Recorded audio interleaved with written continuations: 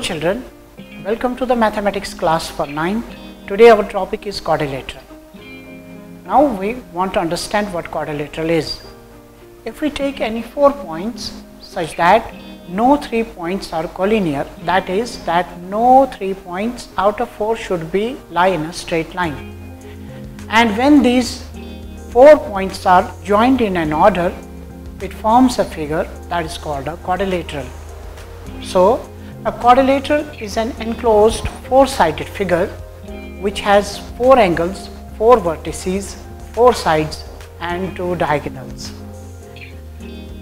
The 4 sides of the quadrilateral are, you can see, it is AB, BC, CD and DA. The 4 line segments joined in an order. The 4 angles of that quadrilateral are, it is angle A, or you can say angle BAD, angle B or angle ABC, angle C or angle BCD, angle D or angle ADC. And the 4 vertices of a quadrilateral are A, B, C and D. Where the 2 lines meet in a point is the vertex of a quadrilateral. The 4 vertices of the quadrilateral are A, B, C and D. Now in a quadrilateral we have 4 sides, 4 angles, 4 vertices and 2 diagonals. Now we want to know in a quadrilateral what the adjacent sides mean. If any 2 sides of a quadrilateral have 1 point in common, we call them adjacent sides. There are 4 pairs of adjacent sides in a quadrilateral. They are AB and BC. You can see B is the common point between line segment AB and BC. So AB and BC are adjacent sides. Similarly, we have BC and CD, where C is the common point between the 2 line segments. So BC and CD are adjacent sides. Similarly, we have AD and CD and AD and AB. In all, we have 4 pairs of adjacent sides in a quadrilateral. Now we have adjacent angles of a quadrilateral. In a quadrilateral, if any 2 angles have common arm, the angles are said to be adjacent angles. You can see between angle A and angle B, angle A can be called as angle BAD and angle B can be called as angle ABC. You can see between these 2 angles, AB is the common arm. Where 2 angles are having the same common arm, we call them adjacent angles. And we have 4 pairs of adjacent angles in a quadrilateral. The adjacent angles are angle DAB and angle ABC, where AB is the common arm, angle ABC and angle BCD, where BC is the common arm, angle DCB and angle DCA, where DC is the common arm, angle CDA and angle DAB, where DA is the common arm. So between the 2 angles, when there is a common arm, we call them adjacent angles of a quadrilateral. We have 4 pairs of adjacent angles in a quadrilateral. After that, we have opposite sides. If you again look at quadrilateral ABCD, you will find that side AB and CD have no common point. So we can call them opposite sides. Similarly, AD and BC have no common point, so they can be called as opposite sides. So in all, quadrilateral has 2 pair of opposite sides. Now opposite angles of a quadrilateral. In a quadrilateral, if any 2 angles have no common arm, they are said to be opposite angles. In quadrilateral ABCD, you can see angle BAD and angle BCD do not have any common arm, so they can be called as opposite angles. Similarly, angle ABC and angle ADC are opposite angles. So we have two pairs of opposite angles in a quadrilateral. And in a quadrilateral, when you join 2 points of the opposite sides with a line segment, you get another line which gets across the quadrilateral. That is called a diagonal. You can see AC, point A and C is joined by a line segment, and similarly B and D is joined by a line segment. These form the diagonals of a quadrilateral. The sum of 4 angles of a quadrilateral is always equal to 360 degree. We call this the angle sum property of a quadrilateral. There are various types of quadrilaterals which we name them according to their sides and angles. When the pair of opposite sides are parallel, we call it a parallelogram. A special type of quadrilateral, if you look at this visual, you will see that a quadrilateral ABCD where AB is parallel to DC and AD is parallel to BC. The quadrilateral so formed is called a parallelogram.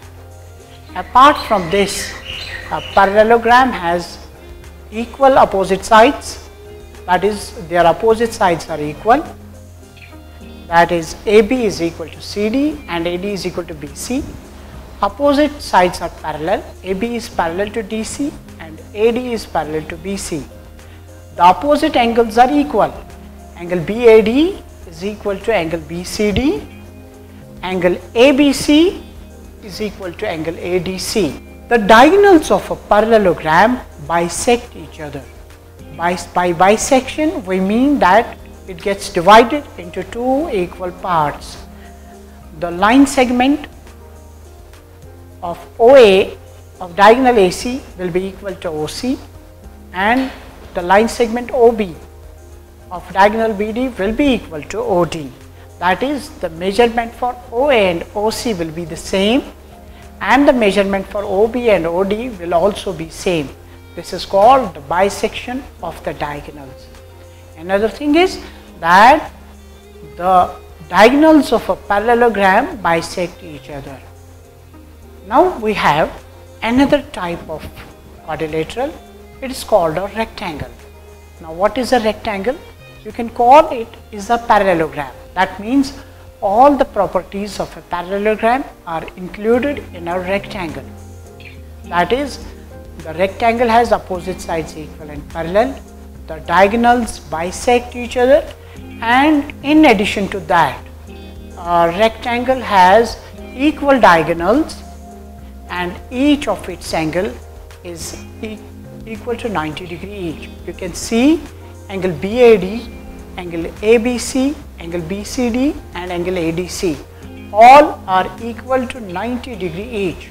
That is, a rectangle has each angle or right angle, and also the diagonals of a rectangle are equal. That is, AC is equal to BD.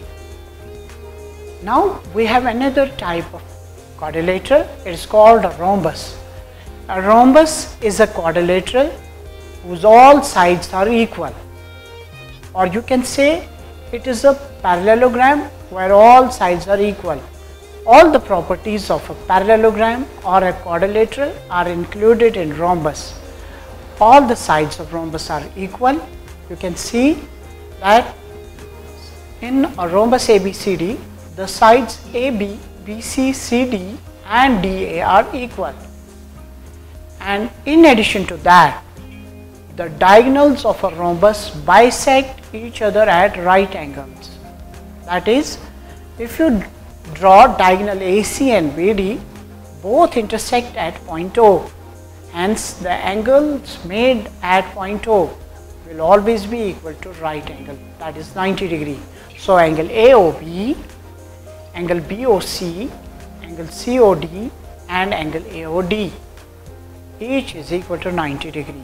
Hence, we conclude that the rhombus is a special type of parallelogram whose opposite sides are whose opposite sides are parallel, all sides are equal, diagonals bisect at right angles. There is another type of special quadrilateral which is called a square. You can say that all the properties of a rhombus are included in a square.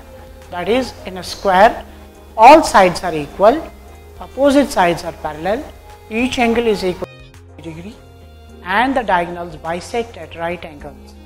Apart from this, you can see in a square, each angle is equal to 90 degree. Angle BAD, angle ABC, angle ADC, and angle BCD, each is equal to 90 degree. That is the right angle. And the diagonals BD and AC bisect at right angles. That is AOB, BOC, COD, and DOA. They form right angle each. That is 90 degree each. And apart from this, the angles of the square, that is angle ABC, angle BAD, angle BCD, and angle ADC, all are 90 degree each. In addition to that, the diagonals of a square are equal. That is, diagonal AC is equal to diagonal BD. There is another type of a quadrilateral, what we call a trapezium. A trapezium is a quadrilateral, you can see, where one pair of its opposite sides is parallel.